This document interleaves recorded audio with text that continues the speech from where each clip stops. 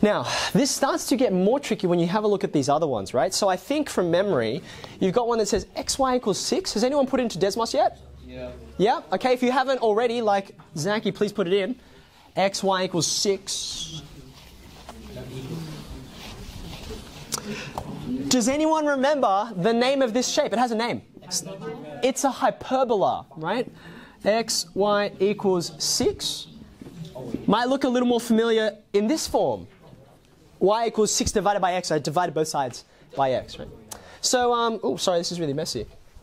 So I'd encourage you, by the way, Desmos has drawn this for you, but I'm still going to encourage you to just do your own rough drawing, like a small one in your book, because obviously you're going to shut your computer down and you want to know where did this answer come from, right? So xy? Yep. xy equals 6. This is the one we're looking at. I think it looks something like this, yeah? Yeah. Yep. Okay. Now here's where it starts to get more interesting, right? What values of x, let's just think about x for a minute, so that's horizontal. What values of x can we put in? What values can't we put in? Anyone want to suggest? Yeah, go ahead. We can't put 0 because of the asymptote. Yeah, okay, hold on a second. There was a lot in that answer, right? I can't put in, don't forget x equals 0, it's a vertical line, right? There's x equals 0. You can't put x equals 0 in because when you put in x equals 0, what happens? You're dividing by 0. And just like before, your calculator is going to have a fit and say you can't do that. You're going to break the rules of the universe, right? So we're not allowed to go there. We heard this word, this special word, right? This asymptote thing. This is a part of the graph that we get closer and closer and closer to, but we never exactly get there, which is why you can see I sort of taper off before I reach it, okay? So therefore, when I say the domain, right? Zach, did you have a question or a suggestion? Yeah, go for it. It could be literally any value other than 0. It could be any value other than 0. In fact, I'm actually going to write that down because I think it's such a clear answer. Any value except for, whoops.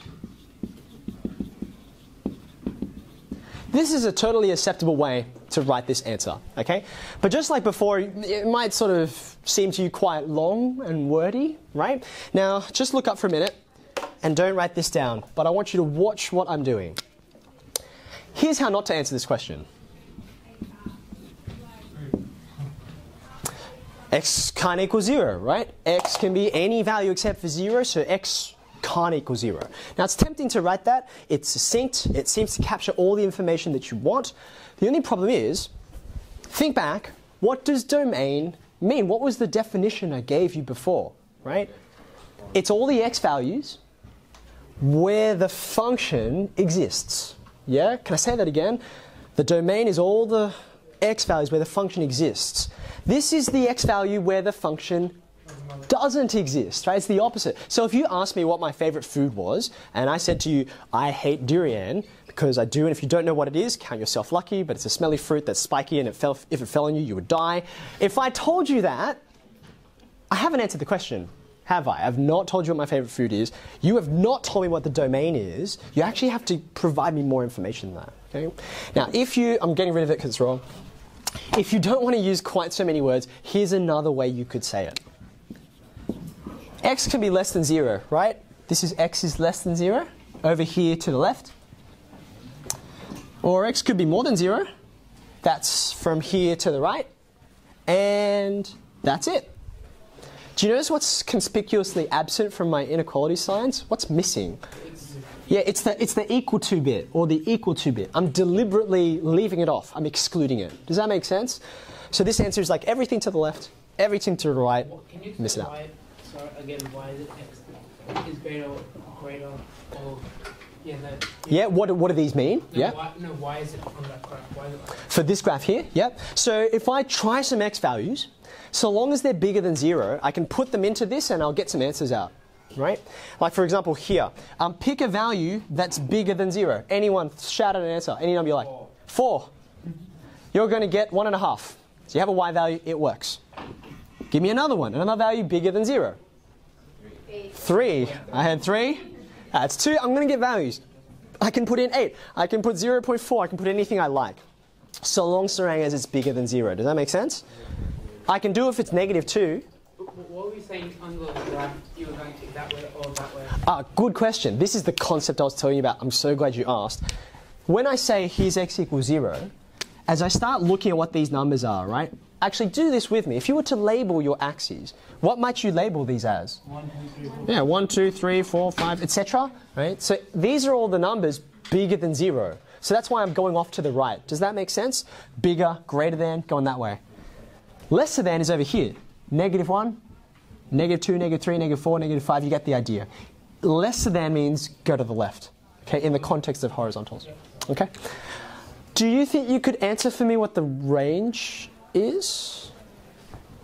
Isn't the asymptote on the range? Range is about up and down, right? And it's basically the same, isn't it? It's got the same problem. We called it an asymptote, right? A place where the graph gets closer and closer. It doesn't quite get there. So I'm going to write it very similar for range with one subtle difference. Instead of x's, y's. Y is less than 0 or y is greater than 0. Okay? All right, now, you're starting to see, okay, I get this, right? I can see there are some patterns here. I don't have to keep on drawing this thing. I can actually just look at the way this is written. See how there's an x on the denominator? That means you can't divide by 0. So x is not allowed to be 0, right? So on your table there, let me help you work this out. We've got the top done. The coordinates, they're the x's and the y's. The axes are horizontal and vertical. The values where the function exists, the name we give to these things are domain and range. Okay? So it's kind of nice, just coincidentally, everything ends up being in alphabetical order, right? So domain comes first, then range, x, and then y. Okay? So now when you have a look at the bottom here, right? To work out domain and range, it's usually easy to think about the places that break down, the places where it stops working. So we've already noticed, for example, square roots. Square roots. What would you write in there, right? When you see a square root like this guy, we're not allowed to take the square roots of negative numbers, right?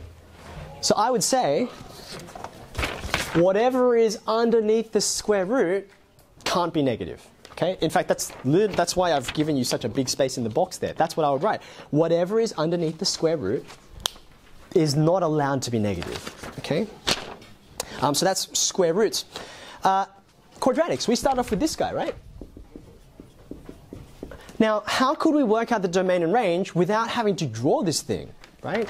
Well, what I would say is, whenever you have something squared, right? This is what I'd put in that box. The smallest a square can be, if you have something like x squared, the smallest value that can take on is 0, right? If you square something, whether it's positive or negative, the smallest it's going to be is 0, right? If you take a really teeny tiny number and you square it, it'll still be a bit above 0, right? So can you see when you have a look at this, right? The smallest this part can be is 0. So that means you're 5 and above. Do you see how I got the range out of that? This squared part, the smallest it can be is 0, so I always have to be above that. I'm going to leave off the rest of those to see what you would conclude, right? If you have a rational function, that's like, like C, like this one, where you've got something divided by something else. That's rational numbers are fractions, right? Your denominator is not allowed to be what? What are we not allowed to divide by? 0, right? You can't divide by 0, so that's why I would write under there. The logs and the exponentials, we might come back to those, but you could graph those using Desmos, and you can look, and maybe you can tell me where the domain and range are allowed to be. Okay?